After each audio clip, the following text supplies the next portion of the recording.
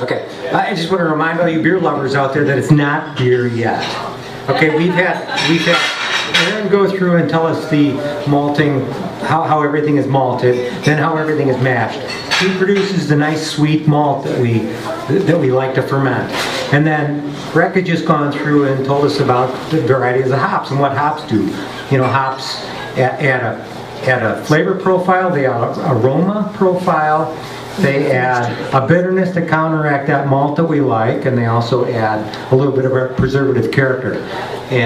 But it's not beer until yeast has had its way. And really, what does yeast do? In its most basic form, yeast takes a sweet, sugary substance and turns it into an alcoholic one. Of course, there's a couple of pretty big characteristics of that. It produces not only alcohol, but a lot of carbon dioxide, and it also produces more than 500 flavor and aroma compounds. And not all of those are good flavors, so we'll talk about some of each of them a little bit. But for the brewer, for us drinking our beer here, if you got an amber beer, whatever, for a beer to produce the flavor profile that you expect, the aroma profile that you expect, and then of course the sweetness that you expect or the bitterness that you expect, the brewer has to supply the right kinds of sugars. It's got to supply a healthy yeast and a healthy amount of yeast. He's got to supply all the nutrients that are needed, including, I have here, oxygen in parentheses, and that's because oxygen is totally boiled out of the brewing process. We boil it for an hour or 90 minutes, and that actually eliminates the oxygen, but it's something that's really needed in oxygen, especially during the reproduction phase of fermentation. And so we have to add that back in once we cool the wort to a pitching temperature, which I'll talk about in a little bit. And then we have to be able to control our fermentation temperature, and we have to have equipment to monitor the fermentation process so we know when it's done or if we need to do anything during the fermentation process. I'm really going to talk about two different kinds of yeasts. We're going to talk about ale yeast, which is Saccharomyces cerevisiae, and lager yeast, which is Saccharomyces pasteurianus. Of course, the lager yeast was named after Louis Pasteur, who, you got that right in the trivia question. He was the first scientist to really determine that yeast was in fact a live organism. And there are a few other types of things. Brettanomyces is another yeast. If you guys are fans of the Anchorage Brewing, they use Brettanomyces a lot. There's also Lactobacillus that uses to ferment and produces a clean, sour kind of a flavor in beer. And then there's a wild open fermentation, and that is traditionally how lambics in Belgium are brewed. They open the fermenters, let the local flora and fauna invade the wort that they're dealing with, and let fermentation take place. Now, the one major difference too between lager yeast and ale yeast is lager yeast can digest or can convert the sugar raffinose, where ale yeast cannot do that. You know, you really can compare the varieties of yeast to the varieties of man's best friend. You know, if you look at dogs, you know, we've got 2-pound Chihuahuas to 200-pound St. Bernards, and everything in between. And the same can be said for yeast. You know, we have these yeasts. I tried to do a count on yeast when I was home this morning, and you know, it's well over 100 varieties of yeast that we have available to us between lager yeast and ale yeasts. And not only have these yeasts evolved in a certain region of areas, but they actually evolved in specific breweries and areas. And all these yeasts are really available to us as home brewers. And I kind of like to talk to things on a home brewing scale, although I know you know, the professional guys do it a little bit different. But just to give an idea, I've got two different fermenters up here right now, and this really demonstrates two different things between ale yeast and lager yeast. If I want to talk about the ale yeast first, ale yeast want to ferment at a higher temperature. They're going to ferment between 60 and 75, although 75 is a little bit on the high range for most of the beers, unless you're the crazy Belgians who might want to ferment even higher than that sometimes. And ale yeast will ferment at the top of the wort, so it's what we call a top cropping a top cropping yeast, and it does all its magic at the top of the wort. And that produces stuff like, you know, your ESBs, your IPAs, your Hefeweizens, your pale ales, all that kind of stuff. That's the kind of beer you're drinking when you're drinking an ale. It's with an ale yeast. And I like to always bring out kind of the exceptions in the case. And of course, in this time, the exception I like to point out is Scotch ale yeast. Scotch ale yeast evolved in Scotland. It's cold in Scotland. So it will ferment down to 55 degrees pretty nicely and still produce a very nice beer. The other fermenter shows your lager yeast, and lager yeast ferment at a colder temperature. They ferment between 40 and 50 degrees. And they work their magic at the bottom of the fermentation tank instead of the top of the fermentation tank. And they produce your lagers, your pilsners. They have a real clean flavor profile. They don't produce as many of the esters as you get, as many of the fruity esters, I should say, that you get in the warm fermentations of the ale yeast. And the one thing I want to point out too is there's no right question to one of those answers today when they talked about the esters in the German ale yeast, because esters is one thing produces bananas, and there's the clove phenols. The clove flavors are actually produced by phenols.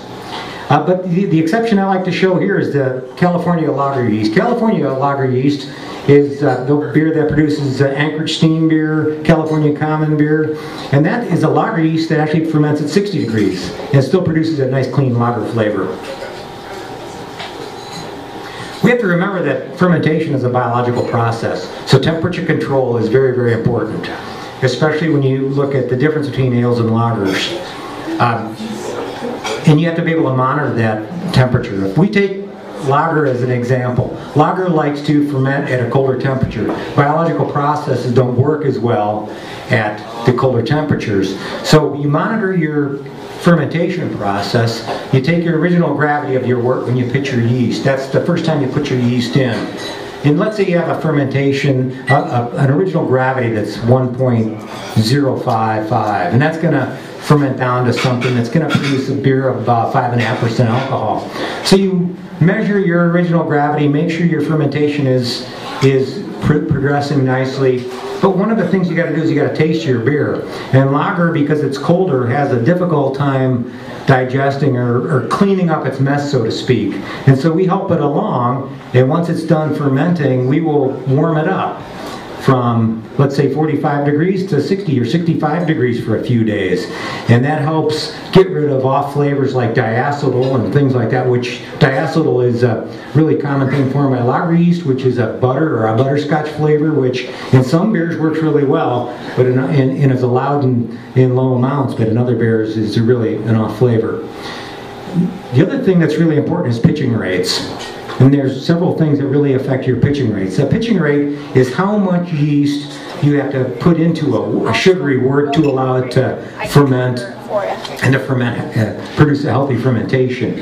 And that's going to be the temperature you have, which lager versus ale. And then it's also going to be the original gravity. How much sugar you have in that wort. If you have a really, really big beer that's going to produce a 10% alcohol beer, you've got to pitch a lot more yeast.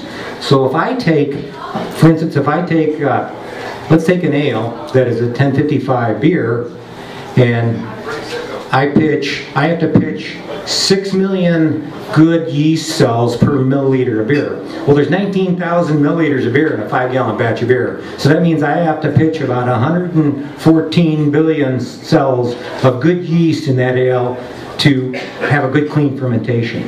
On the other side, if I take that same beer at an original gravity of 1055 and it's a lager fermentation, I've got to pitch at least twice as much. So I got to pitch at least well over 200 million live cells. And we do that by making a starter, by making a small beer before we start our whole brewing process. And if you guys come over and look at the malt, we've got a stir plate over here and a little Meyer flask that we use to make a small beer with. But all that's really important. And if you have a big beer, you have to make sure not only that you have enough yeast, that you have enough oxygen too, to allow that yeast reproduction to take place. There's also some undesirable stuff that can take place during fermentation, and that can be, for instance, a stuck fermentation. And a stuck fermentation is typically the result of temperature control, or it may be the result of a real high alcohol type beer. And that's where you monitor your temperatures. If you see in your fermentation process, and if you see you have a stuck fermentation, many of the times you just have to warm it up, bring it to a warmer part of the house if you're a home brewer, so to speak. It could be the fact that you have a really, really high alcohol content beer. Now, the yeast is in there fermenting along, and not only is it converting that sugar into alcohol, but it's creating a toxic environment for itself. So it starts to kill itself off. And so you have to make sure you pick the proper yeast that's going to have a high alcohol tolerance too if you're making a real high gravity beer.